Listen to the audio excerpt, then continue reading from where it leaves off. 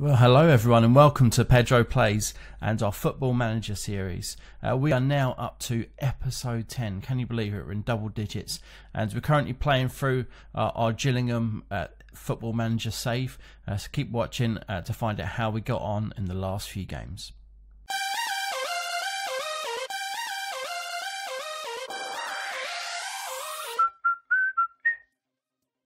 Okay, so you may remember in the last episode we unfortunately went out of the FA Cup in the first round against Coventry.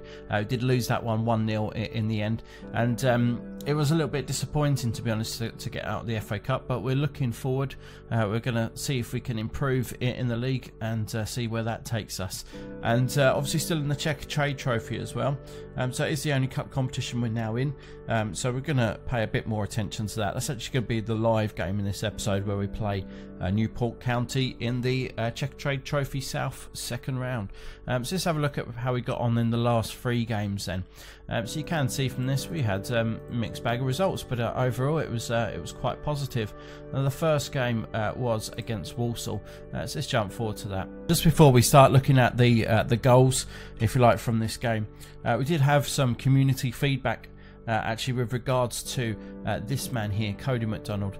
So yeah, it was picked up by the community that actually he was on a bit of a goal scoring streak actually, and he'd been overlooked by myself a few times in the last few games. Now Cody McDonald had you know, when he scores goals actually he's fantastic, but he'd been overlooked a little bit because actually, you know, he'd had a few games whose ratings had really dropped.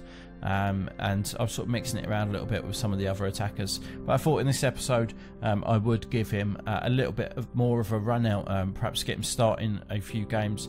So I started him right off the bat, in Gillingham versus Walsall, the away game, and you can see, look, after 10 minutes, our first goal, he does pop up and he manages to score it.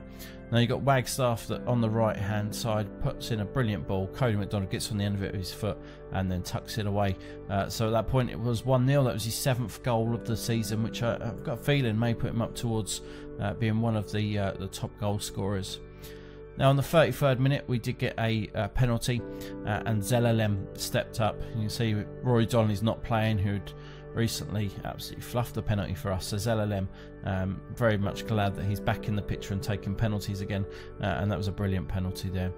And then on the 40th minute, Scott Wagstaff, who got the assist for the Cody McDonald goal, he pops up with a goal here. Great ball in from Konchesky from a deep area. Wagstaff clear at the back post, and then a great finish to make it 3-0 at this stage, and we were very much running away with it.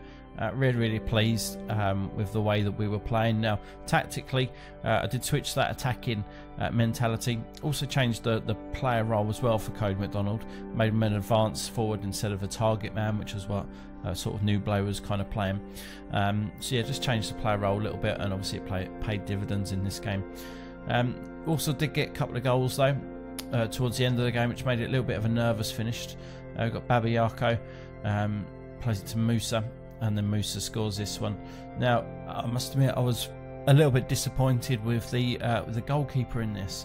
You know, if we watch this goal again, I don't really know what the goalkeeper was doing, but I was certainly could have done a lot more to prevent this. He does hit it from a long way out. It's not really going that fast, and it just seems to go over his arm, or under his arm, sorry. So yeah, so that wasn't the best moment from Jonathan Bond, our goalkeeper. Then on the 80th minute, to leave it with a little bit of a nervous finish, Babayako breaks through the middle, and then manages to score. Now with this attacking mentality, we are aware actually that we are quite vulnerable to sort of breaks like that. It wasn't a massive surprise, but you know, ultimately our attackers have won it for us, and that finished the game 3-2, and yeah, shot us right up to second in the table. The second game we played Oxford United, and this was a second versus third fixture actually. I made a mistake actually. We were up to third in the table, so Oxford was second, we were third, but this was second versus third, and I kept the same lineup for this one as the previous games. I thought the players did quite well against Walsall, aside from the last, you know, sort of few minutes. Actually, we dominated that game.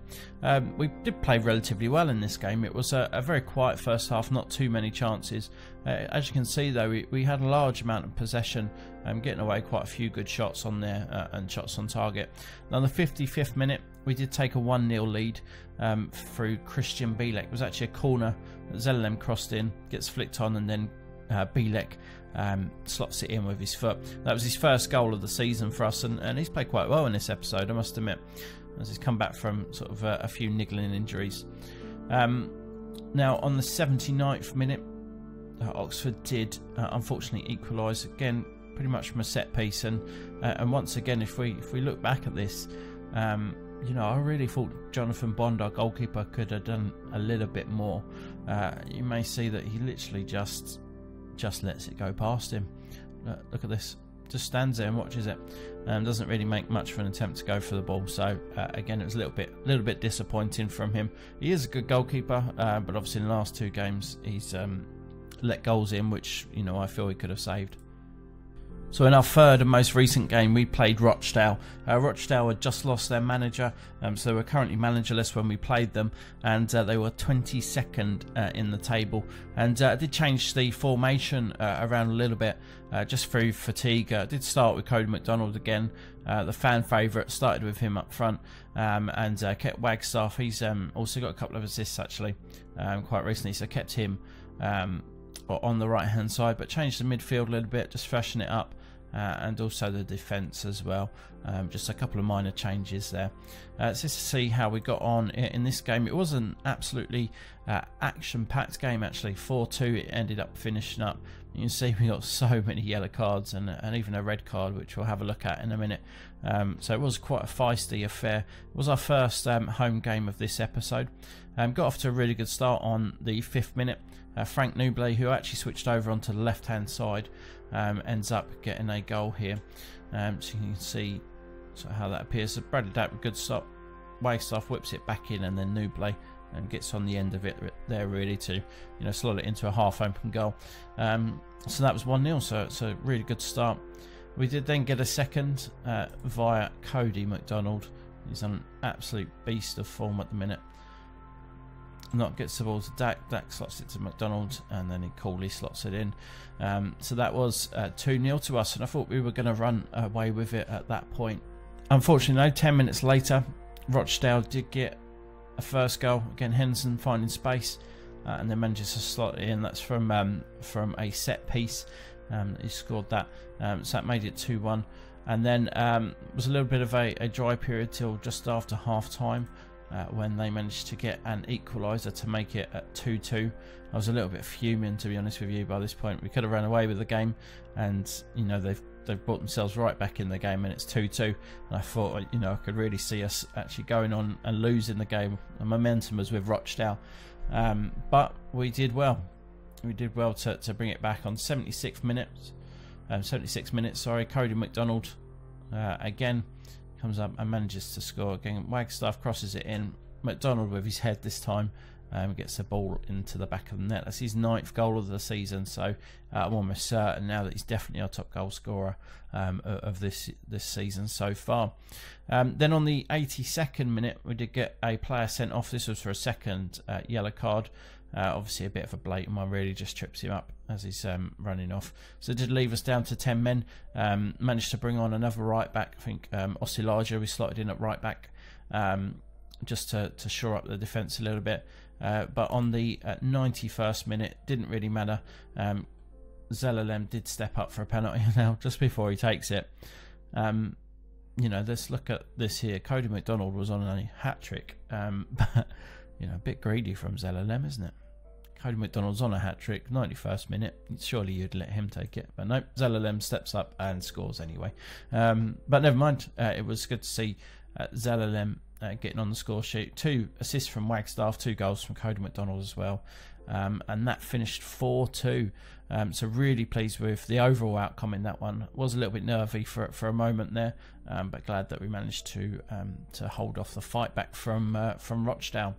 So let's have a little look at the table before we go through to our last game and our live game today. So you can see that we are currently in 5th. but it's really close at the top. We are on 37 points. Both first and second, Peterborough and Oxford, are on 38 points.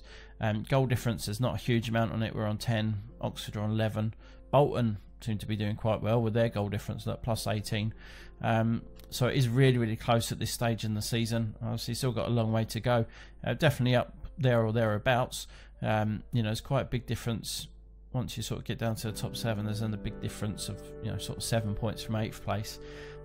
So we are sort of in the chasing pack there, chasing Peterborough and Oxford.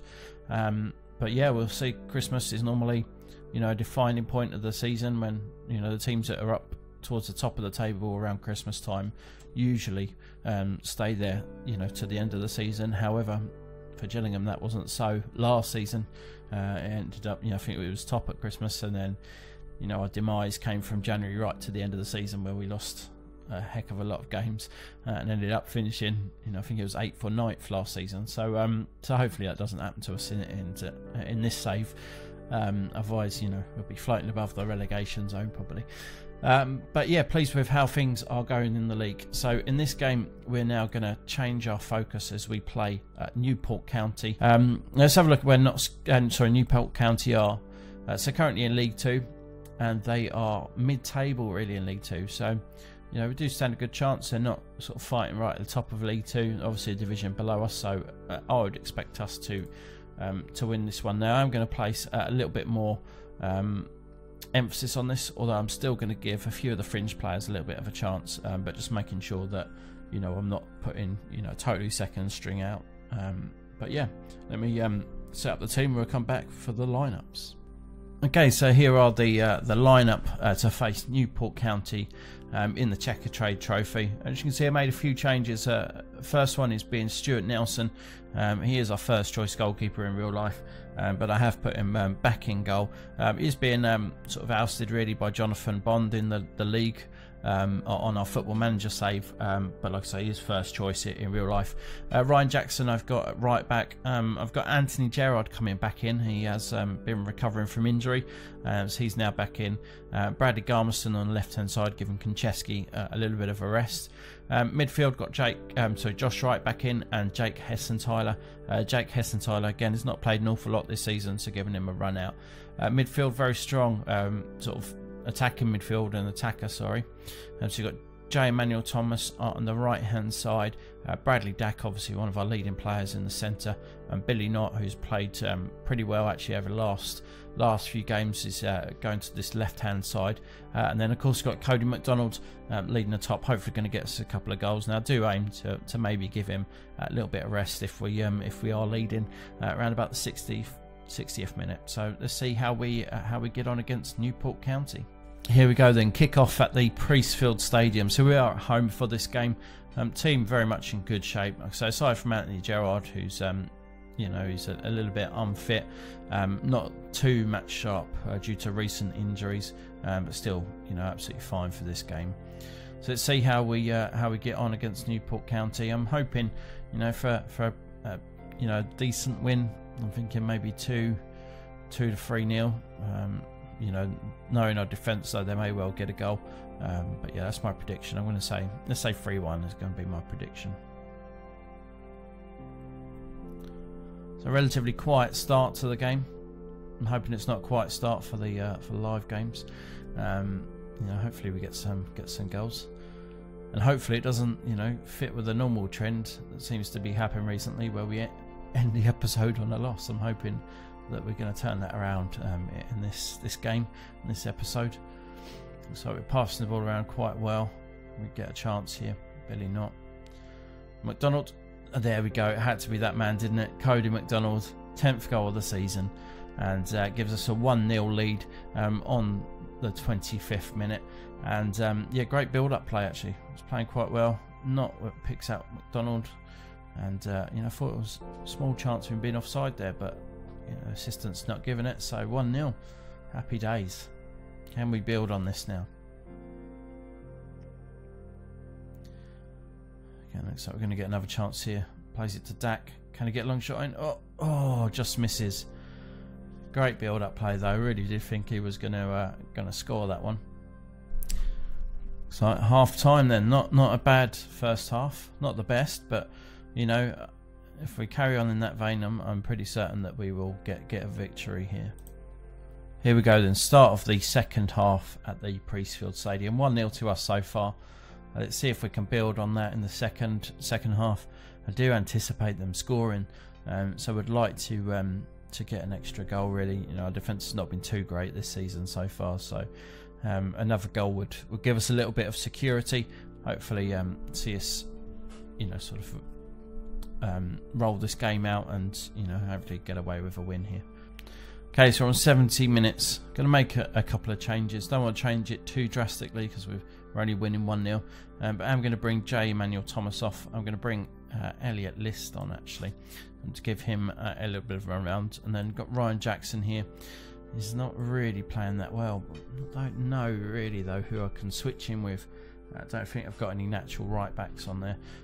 Bradley Garmston also not playing well.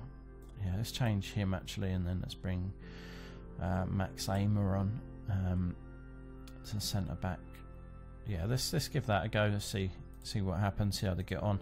So Elliot List is a young player at Gillingham, a bit of a hot prospect at the moment.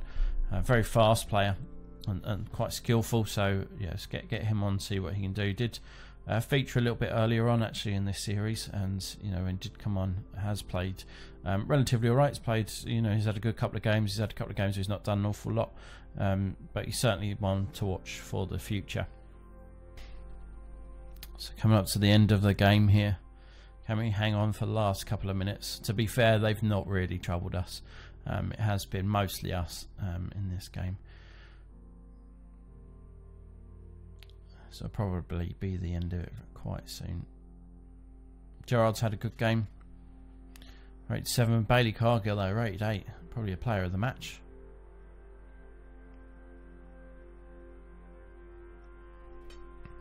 This is surely the end of it, the last kick.